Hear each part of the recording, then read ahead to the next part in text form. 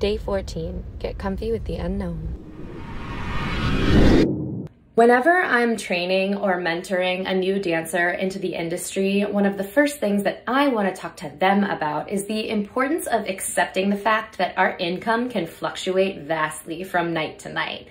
It will become more consistent over time as you get better at your job, but it's never guaranteed. And it's just the nature of the work that you're going to make lots of different amounts depending on when you work. And part of it is just luck of the draw.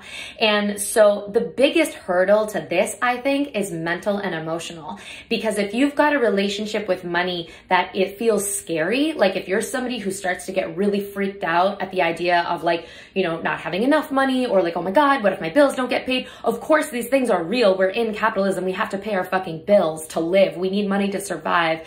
When I'm talking about an abundance or a money mindset for dancers, I'm not talking about some woo-woo shit. I'm not talking about some law of attraction shit. I'm talking about getting really, really honest with yourself about what money does to you emotionally so that you can manage that relationship, because that is within our control. It is within our control to manage our emotions around money. And when we manage our emotions around money, it becomes a lot easier to deal with it when we do and don't make certain amounts of money.